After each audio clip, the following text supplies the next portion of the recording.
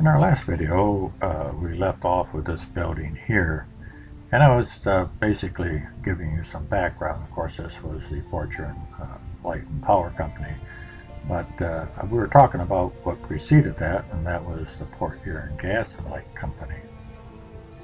After a shaky start for the gas company, people started to embrace having gas in their homes. It was much more convenient. By 1873, there were 40 street lamps, gas street lamps, in the city of Port Huron, and about 120 subscribers for gas. Under the sound policy of its officers and directors, the Port Huron Gas Light Company grew steadily and became one of Port Huron's most successful business ventures. The gas works on Quay Street became not only one of Port Huron's important utilities, but also sort of an institution in the city. The peculiar mixture of fumes emanating from the plant was believed to be a cure for whooping cough, and parents of children afflicted with the infectious disease took the sufferers to the gas works to breathe of these fumes. In fact, this cure or relief for whooping cough was believed for many years, and parents were still taking their children there for that purpose even after the turn of the century. These were great days for the city of Port Huron, when stagecoaches arrived and left on schedules posted at the Huron House or one of the other numerous hotels. Of course, the Huron House was the #1 hotel in Port Huron during that time period. It was located between Grand River and McMorran on the west side of the street, closer to McMorran. And although this picture isn't very good, it certainly is an historical picture that gives us a glimpse during that time period. It was a time period when the lumberjacks would invade the city every spring after floating their logs down the Black River. The lumberjacks also arrived through Lake Huron into the St. Clair River, riding herd over rafts of logs. A time when all the docks along the Black River and St. Clair River were filled with the schooners and steamers and barges with names like Haiti Wells and Kate Muffet and the Curfew, Clipper Vision. It was a time period when the caulker's hammers and the whining plane saws and the steam whistles made up the industrial symphony of the town's activities. These were also the days of the so-called nostalgic 1870s, and within that decade and following the gas industry in rapid succession came the waterworks in Pine Grove Park, the City-County Building, or otherwise known as the Old Courthouse on Huron Avenue, and the Post Office on Water Street. And in the meantime, the sale of the Fort Gratiot Military Reservation provided an opportunity for the city of Port Huron to grow northward. And the decade to follow was to see the introduction of 2 new utilities that were to affect the Port Huron Gas Light Company. It was less than 20 years since the end of the Civil War, and Wilbur Davison was having a great year in 1883 at his dry goods store on the Opera House block of Military Street. The merchant and leading citizen knew that he had to do more to bring customers to his store to prosper. He had an idea that would bring more customers and curious future customers through his door in a way that would make P.T. Barnum envious.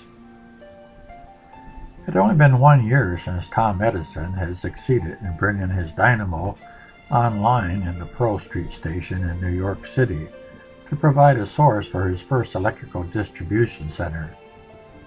His newly developed practical incandescent light bulb was only a small part of what his product could do. He had plans for street lighting, transportation, and all kinds of appliances. Davison had eagerly read the accounts of the sensation in New York and wondered what effect the electric light could have on the city of Port Huron and his dry goods store.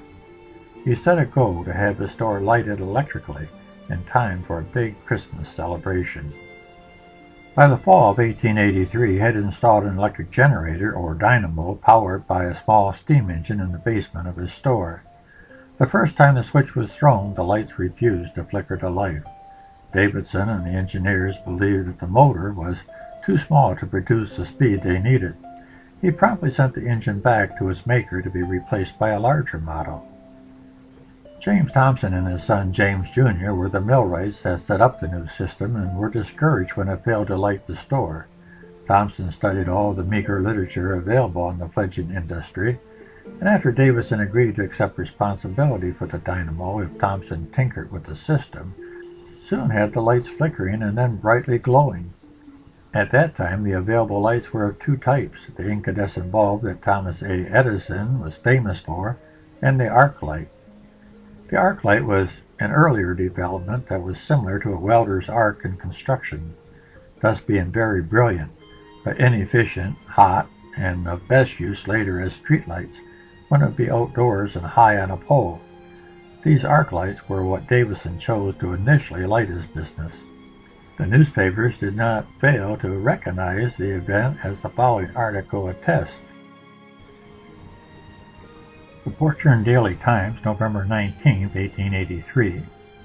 W.F. Davidson and Company, the Opera House dry goods dealer, are about to introduce the Edison electric light in their store and invite the public to call and buy something as a souvenir of the first electric light in Port Huron. Their advertisement appears in tonight's Times. Quite a marketing ploy. Buy something as a souvenir of the first electric light in Port Huron. Smart. The next article written was dated December 20th, 1883, and it says this: the firm of W.F. Davidson and Company in the Opera Block is entitled to the credit of introducing the first electric light into Port Huron, the first exhibition of it having been made in their store on Wednesday evening. The power is supplied by a neat and compact 3-horsepower engine supplied with steam from an upright boiler, which is just sufficient to run the dynamo and feed 3 arc lights. The lamps furnished by the company are compact and handsome, and they have been so placed in the Davison and Company store that the entire interior as well as the walk and street in front of the building are evenly and brilliantly illuminated. The 2 lamps inside the store have opal shades, which tone down the extreme brilliancy of the light and diffuse it in all directions, while the one in front of the store is enclosed in a clear glass globe. The trial Wednesday evening was a complete success, and the brilliant light attracted a crowd of admiring observers both inside and outside the store. The apparatus and lamps have been put under the direction of Mr. A.H. Van Flatt, manager of the company, who appears to be a very candid gentleman and only asked to have the light furnished by his company judged on its merits after a fair test. His first test in Port Huron having been so successful, we hope that it may continue to give us good satisfaction in regular use, and that a company may be organized here to introduce the light generally. Davison had demonstrated the value of electric light and now proceeded to interest 2 other prominent Port Huron businessmen in forming a company. These men were Henry McMorrin and Charles F. Harrington. They became the driving force behind an enterprise that was on the cutting edge of a fledgling industry. Thus came into being Port Huron's first electric utility, the Excelsior Electric Company of Port Huron, incorporated February 29, 1884. It was the first electric utility in St. Clair County and one of the first in the United States. It would not be until 1886 that the city of Detroit would see the Edison Illuminating Company incorporated. By November 17, 1884, there were enough merchants in Port Huron with faith in the system to have 17 customers sign up for electrical service. One of the most confident customers was a clothing merchant already in business for 14 years at the same location. Jacob Jacoby had even witnessed the birth of the gaslighting industry in town. He became one of the original customers of the Excelsior Lighting Company, and through the years into the 1940s, Jacob Jacoby was still operating his business after 50 years in the same location, as a customer of all the successor electric companies. And as the business card says, it was located right across from the Opera House. As customer acceptance was indicated by the strong growth demand for service, the realization that a power plant, a central power plant, would have to be built.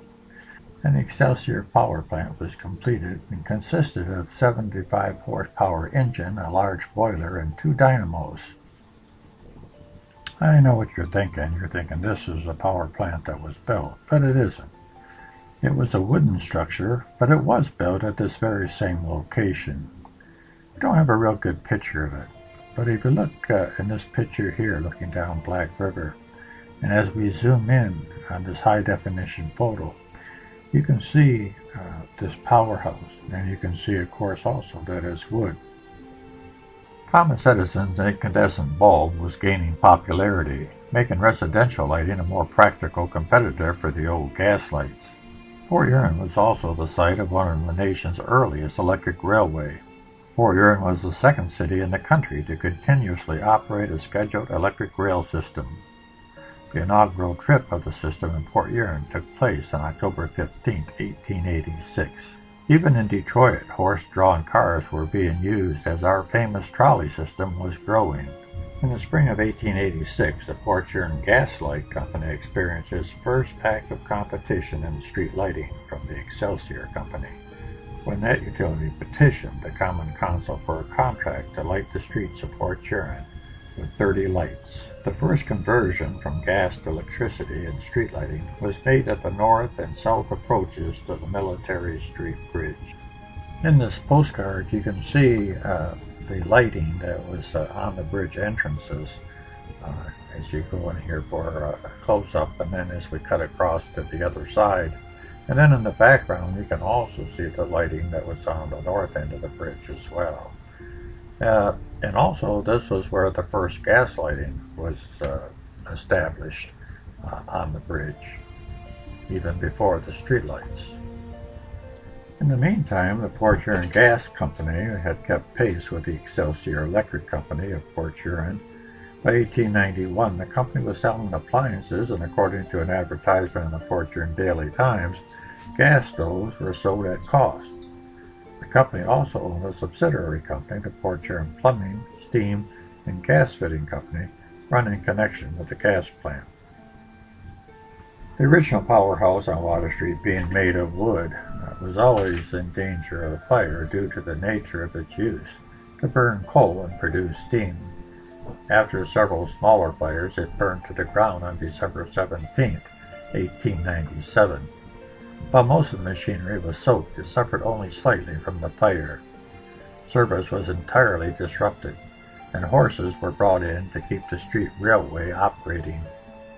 Then the electric company did something amazing. They decided since the equipment was still good, they just didn't have a building, so they rented in the open air. No roof, no walls. 2 days after the fire, the Fort Huron Daily Times wrote this article. The Excelsior Electric Light Company furnished incandescent and arc lights on the south side on Monday evening. Those who witnessed burning of the works on Friday could hardly believe that light could be furnished in so short a time. The City Electric Railway Company has several electric cars running and several horse cars. 6 days after the fire, service was restored all over the city, and the horses were displaced by the electric trolley once again. It must have been quite a sight for the power plant to be operating in the open air. The new plant was rebuilt on the same site, completed in 1898. It was a state-of-the-art power plant, one of the finest in the country, or in the world for that matter. The Excelsior Electric Company of Fort Huron grew steadily and prospered. In 1901, this company was reorganized as the Fort Huron Light and Power Company. The main stockholders were the same, Henry McMorrin, Wilbur Davidson, and Charles Harrington, but they were now joined by James Davidson, who had taken over the Davidson dry goods store, and Margaretta Davidson, who was the wife of Wilbur Davidson. The first three made up the board of directors for the new company. As late as 1913, the line trouble department consisted of 1 horse-drawn wagon, 1 line repairman, and 1 helper. Service during weekends or off hours, unless of the most dire consequences, was not provided for. If that were the case, the customer was obligated to contact an acquaintance that worked for the company, who in turn would roust the line repairman for repairs. Otherwise, you waited until the next business day for the office to open. Communication in those days was provided by a means of a loud steam whistle at the plant. If the repairman heard a long followed by a short blast from the whistle, he would leave the job he was on or cut short his lunch or haircut and head for the plant to get instructions. At the start of the new century, business was booming in Port Huron, with prospects of the city becoming one of the greatest manufacturing centers in the state. In 1902, in order to be ready for the great increase in power needs, Mr. Davidson bought a 1,500 kilowatt horizontal steam turbine, something new in machine design, which was destined to supplant the old type reciprocating engine. A wing was hurriedly added to the building, and the new machine, the first turbo generator built and installed in a central station by the General Electric Company, was ready to go to work. And here we have a photograph of it being delivered to the power plant. In 1911, Port Huron Light and Power Company was sold to the Port Huron Gas Company, and then in 1919, the Port Huron Light and Power Company was sold by the Port Huron Gas Company to the Detroit Edison Company. This also included the gas operation, which included the gas plant facility between Grand River and Quay Streets. By 1922, the Port Huron area was prospering and service was extending into the surrounding area. It was then that a new power plant was completed in Marysville. This was one of the largest construction projects in the area at the time. By 1923, the old power plant on Water Street was phased out of service after 25 years of duty. The building was put into use as a warehouse facility for line crews and their trucks. It served that purpose for another 40 years before a replacement facility was built in Marysville and Ravenswood. The old building was still there on Water Street next to the old railroad bridge over the Black River until 2007 when it was torn down. It was the last remaining building that served as a tribute to the names that guided Port Huron into the future, not only as industry leaders, but as leaders of the community. Well, it took us a while to get here, but I finally got to tell you how this building came about. Of course, the building is no longer there, but every building has a story to tell, and this building certainly had a story to tell. Because of this building, Port Huron could claim being one of the best lit cities in the state, if not the country, for that time period.